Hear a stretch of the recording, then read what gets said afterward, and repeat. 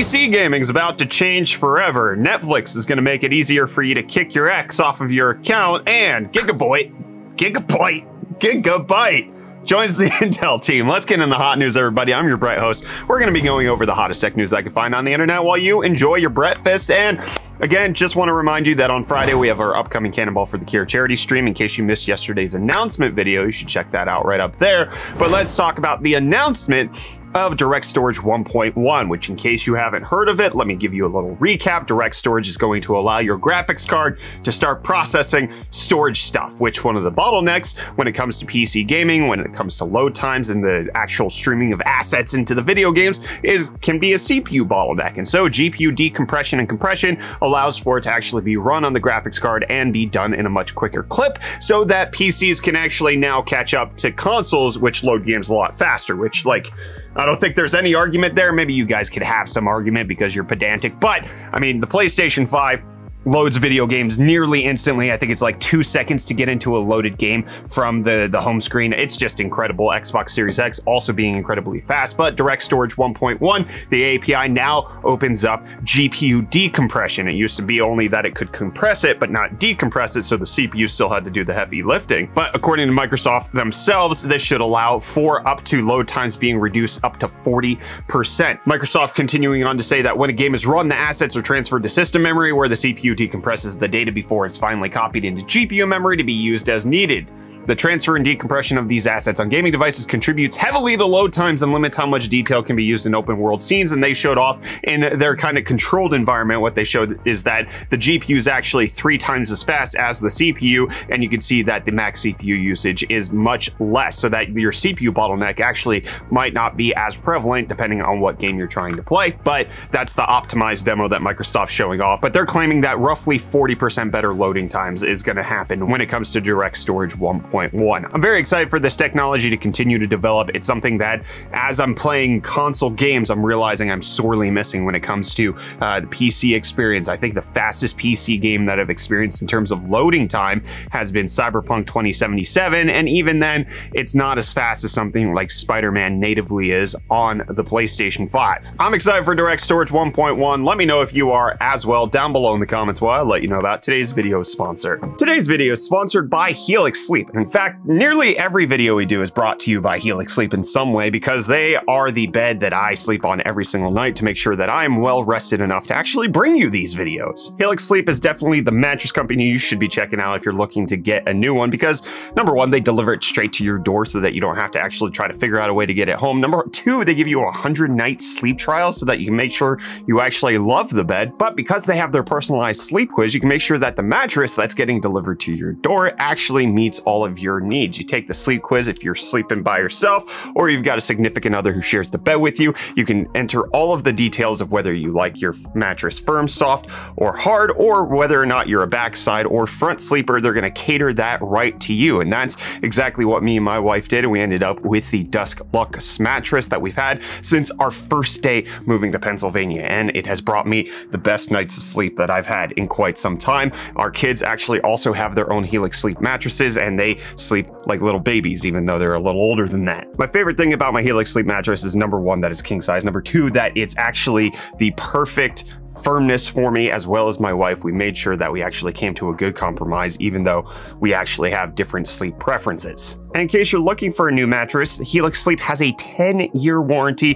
financing options, as well as flexible payment plans to make sure that not only is your mattress suited for you, but your ability to actually buy one is also catered to you as well. They're delivered, again, straight to your door for free. And if you go to our link in the video description, helixsleep.com/UFDtech, you can actually get up to $200 off your Helix mattress, plus 2 free pillows, which we actually used on last year's charity stream, and they were phenomenal. The Dream pillows are fantastic. I absolutely love them. But if you use our link, again, you can save $200 off on your mattress. Get those pillows, helixsleep.com/UFDtech. You can start sleeping like I do, which sleep is not one of those areas where I worry anymore, because I actually know that when I hit my bed, it's going to be perfect for me. So you can have that experience too. Check it out at the link in the video description. Big thanks again to Helix Sleep for sponsoring today's video. And you better not sleep on crypto stonks. Bitcoin up a bit.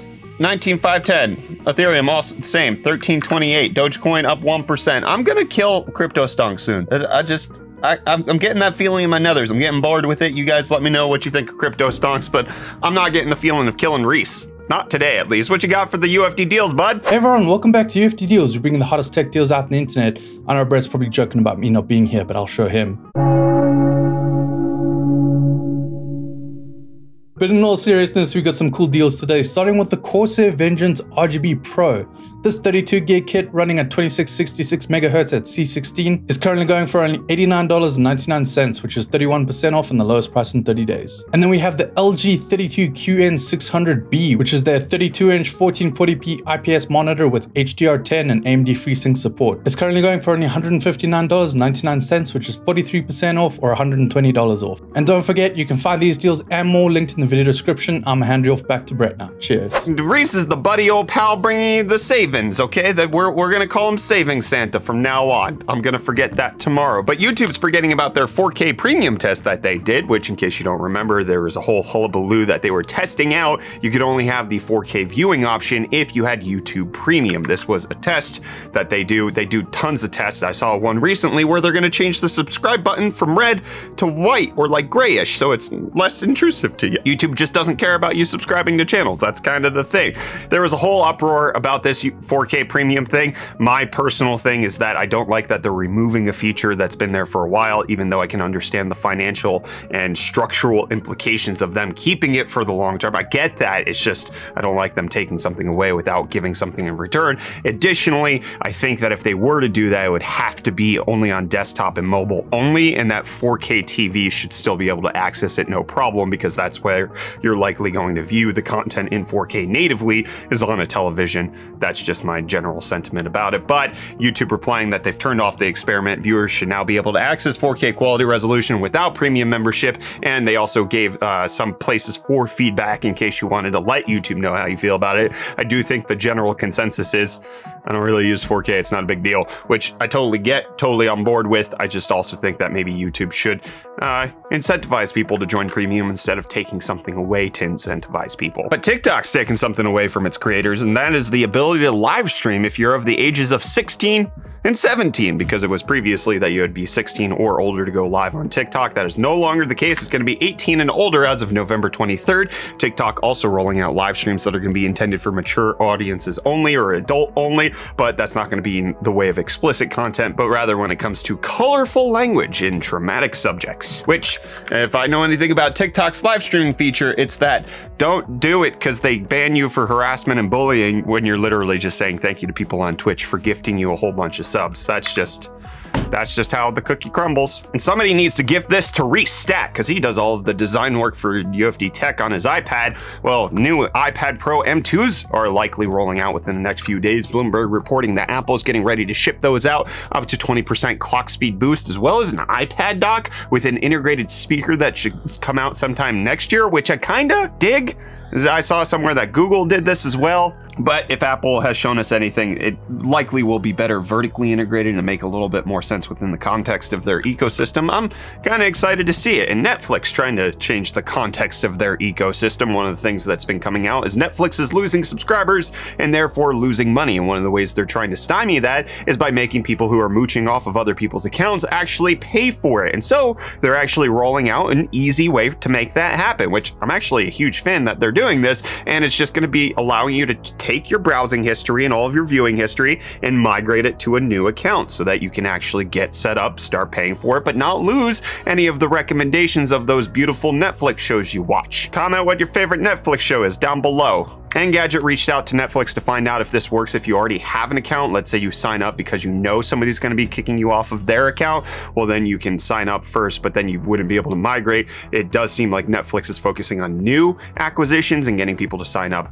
freshly, whether or not, I mean, it should be for both, but I could understand the difficulties of trying to migrate a viewing profile into an existing account and how that would be slightly more complicated, but it could help ease the transition and bolster the revenues of Netflix. graphics. And speaking of transition in things, we're in a midst of a transition when it comes to graphics technologies, graphics standards, and display standards. DisplayPort 2.1 getting announced yesterday. This is the rumored specification that's supposed to be coming out to the RDNA 3 GPUs that NVIDIA was just like, nah, you don't need it. You get DisplayPort 1.4a. But according to VESA, they're certifying the DisplayPort 2.1 setup, and essentially everything that's been a certified 2.0 product will actually still work with 2.1. Again, NVIDIA's GPUs not relevant in this, but there will be DisplayPort DP40 cables, which will support up to a maximum throughput of 40 gigabits, and DP80 cables that will support up to 80 gigabits per second, which should be good for like 16K at 60 hertz or 4K 240 without display stream compression, and that you could actually run it